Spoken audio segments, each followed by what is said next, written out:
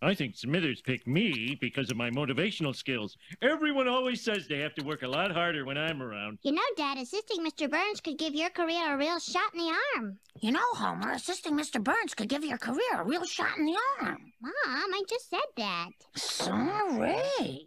Next time, get your own darn corn. Look alive, Simpson. I'm not paying you to gold brick.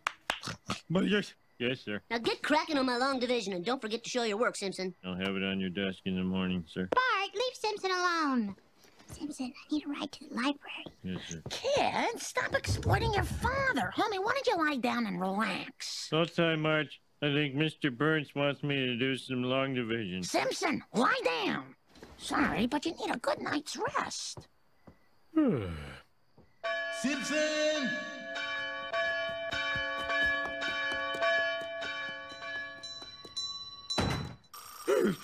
The telephone has been ringing for some time.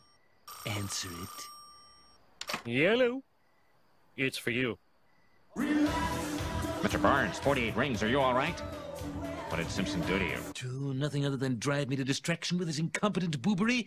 Terrible at everything, a complete moron. But I'm not really free to talk right now. Now look, stop calling me and start enjoying your vacation. Remember, I want to see lots of pictures when you get back. Actually, sir, picture taking is not allowed at this particular resort. Oop, I gotta go now. There's a line forming behind me.